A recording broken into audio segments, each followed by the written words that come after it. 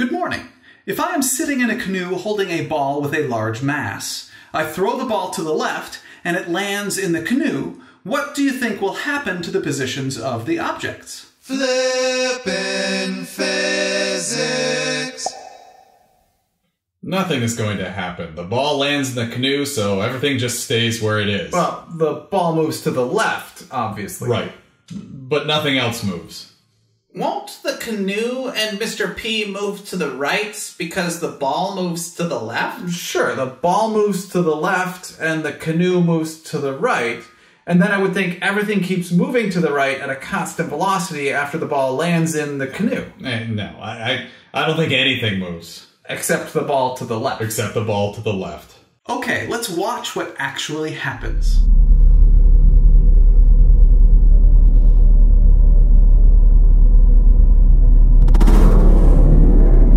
As you can see, the ball does move to the left, and the canoe and I move to the right when the ball is in projectile motion. But notice what happens when the ball lands in the canoe. Everything stops moving. Oh. Everything stops? Why is that? Well, first off, let's define the ball, the canoe, and me as the system. Notice that the net external force acting on the system is 0. Yes, I apply a force on the ball, and according to Newton's third law, the ball applies an equal but opposite force on me. But those two forces are internal to the ball, canoe, Mr. P system.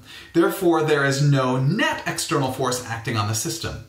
If there is no net external force acting on the system does not accelerate. Because the system was initially at rest, the system will remain at rest. But then why does anything move? Right, okay, so we have to be careful here. The system remaining at rest means the center of mass of the system will not move.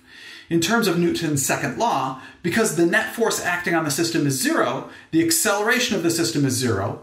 Therefore, because the system starts out at rest, the velocity of the system will not change, it will stay 0, and the center of the mass of the system will remain at rest.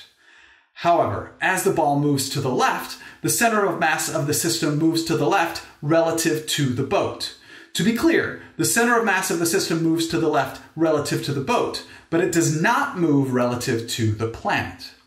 Because the center of mass of the system does not move relative to planet Earth, as the ball moves to the left, everything else in the system must move to the right in order to keep the center of mass of the system in the same location relative to planet Earth. I get that. But why does everything stop when the ball lands in the boat? Oh, I know. That is because the boat stops the ball from moving to the left. If the canoe and Mr. P kept moving to the right, the center of mass of the system would move to the right. There is still 0 net external force acting on the system, so the center of mass of the system needs to stay at rest, so the canoe and Mr. P have to stop moving to the right. Absolutely. There is a Newton's third law pair here. The ball applies a force on the canoe, and the canoe applies an equal but opposite force on the ball. Both the ball and the canoe are a part of the system, so those two forces are internal to the system, so the net external force is still 0. Now, what do you think will happen if I throw the ball, but it does not land in the canoe, it instead lands outside of the canoe? Well, clearly nothing changes from the first example while the ball is in projectile motion. But the ball is not a part of the system because it does not land in the boat, right? Right, so in this case, the system is actually just the canoe and Mr. P. Therefore, there is a net external force acting on the system, which means after the ball leaves Mr. P's hands, the canoe and Mr. P will continue to move to the right at a constant velocity. Just like before, there is a Newton's third law pair here. The force Mr. P applies on the ball is equal and opposite to the force the ball applies on Mr. P. Right, but the ball is no longer a part of the system, so the two forces do not cancel one another out, and the net force on the system is not 0. All right, let's see if you are correct.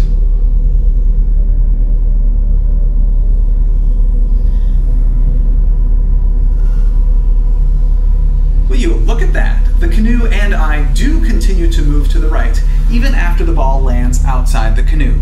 Unlike when the ball landed in the canoe, when the ball lands outside the canoe, there is a net external force acting on the system, the canoe and me, and therefore we continue to move to the right, even after the ball lands. Now, let's go back to the ball landing in the canoe and actually calculate how far the canoe and I move.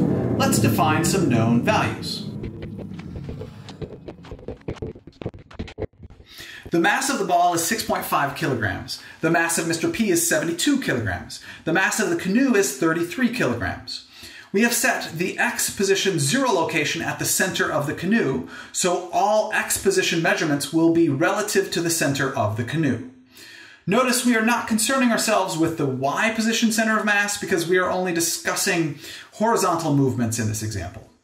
Because I do not move relative to the canoe, the initial and final positions of Mr. P are both 133 centimeters to the right of the center of the canoe. Both the initial and final positions of the canoe are 0 because the canoe does not move relative to itself, and we are assuming the center of mass of the canoe is directly in its center. The initial position of the ball is 108 centimeters to the right, and the final position of the ball is 157 centimeters to the left of the center of the canoe. Bo, please determine the initial X position of the center of mass of the system. Okay. The initial X position of the center of mass of the system equals the mass of the ball times the initial position of the ball, plus the mass of Mr. P times the initial position of Mr. P, plus the mass of the canoe times the initial position of the canoe, all divided by the total mass of the system. Substituting in numbers gives us 6.5 times 108 plus 72 times 133 plus 33 times 0, all divided by the quantity 6.5 plus 72 plus 33, which equals 92.179 centimeters. Actually, the final X position of the center of mass of the system calculation is almost the same. Do you want me to do that one too? Sure, Bo. Go ahead.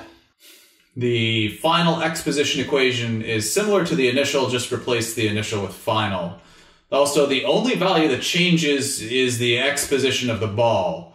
The initial position was positive 108, but now the final position is negative 157. That gives us 76.731 centimeters for the final X position of the center of mass of the ball, canoe, and Mr. P system.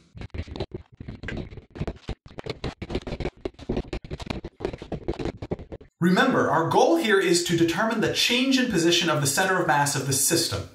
Change in, or delta, is always final minus initial, so it is 76.731 minus 92.179, which equals negative 15.448, or negative 15 centimeters with 2 significant digits.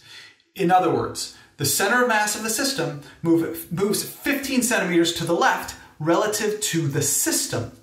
In order for the center of mass of the system to stay in the same location relative to the rest of the planet, the 0 reference point of the system, the center of the canoe, needs to move 15 centimeters to the right relative to the planet. As you can see in the video, our prediction matches the demonstration. And again, the physics works. The physics works. The physics works. It's not my fault this time. I still think you're completely responsible for this. The physics works. The physics works. The physics works. The physics works. Thank you very much for learning with me today. I enjoyed learning with you.